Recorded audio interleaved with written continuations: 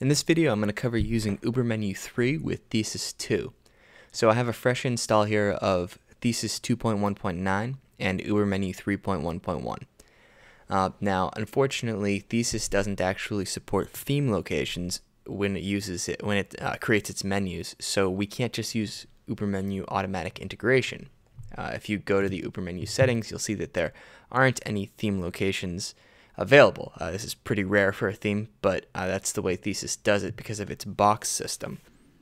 So what I've done is written a custom box for UberMenu, which you can add to your Thesis installation and then drag and drop into your Thesis layouts. So if you go to the UberMenu knowledge base and search for Thesis, or go to the Thesis guide under the theme integration section, you'll see that there's a link here we can download a custom box. So we'll go ahead and download that. Then we'll go to the Thesis Manage Boxes,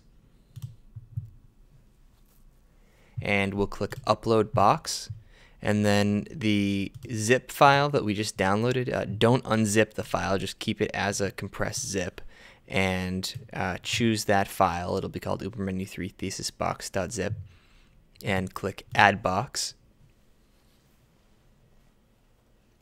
That's going to upload the zip file to Thesis, and Thesis will install it. Click OK. And then after doing that, you also need to check this and then click Save Boxes. And that's actually going to install the box so that Thesis will show you that option in the skin editor. So then if we go over to the skin editor, before we do this, I just want to show you in the UberMenu settings, which is what this did, is we registered a theme location so you can actually use it, called UberMenu Thesis. Now, you don't have to worry about this because the box is going to use manual integration, which is going to force UberMenu anyway, so whether you have this checked or not won't matter, but you do now have a theme location that you can make use of, which makes using menus more flexible because you can filter them and swap them out, and just using theme locations in general is a best practice, so it's nice to have that. Alright, so over in the Thesis skin editor, you'll see that by default we have this nav menu box, and that's what's creating this menu on the front end.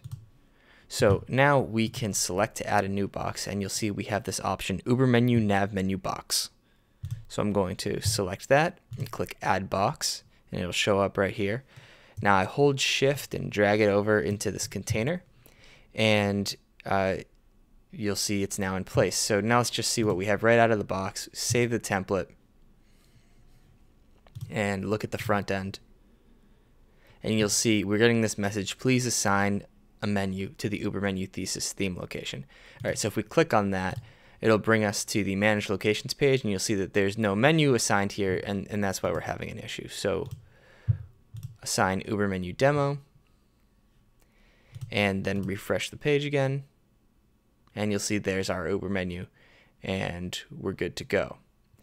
So that's pretty much what it does straight out of the box. If you, for some reason, you don't want to use the theme location, so you can leave it like that, and it'll give us this message. However, in the skin editor, if we edit this box's settings, you'll see that we can set the theme location. So say you wanted to register your own theme locations, those would also show up here, and you could use those.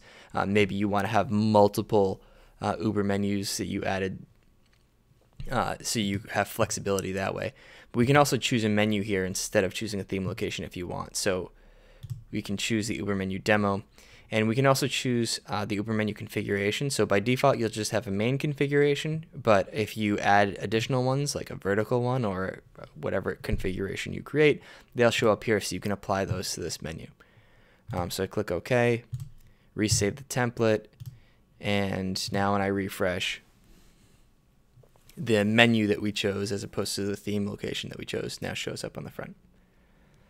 So the last thing that we really need to do is get rid of the standard Thesis menu, because I'm assuming you want to replace that with UberMenu. Of course you don't have to, but assuming you want to get rid of this menu, just go back to the skin editor, and we'll shift drag this nav menu box off of here, and once we save the template, we'll just be left with UberMenu as our menu.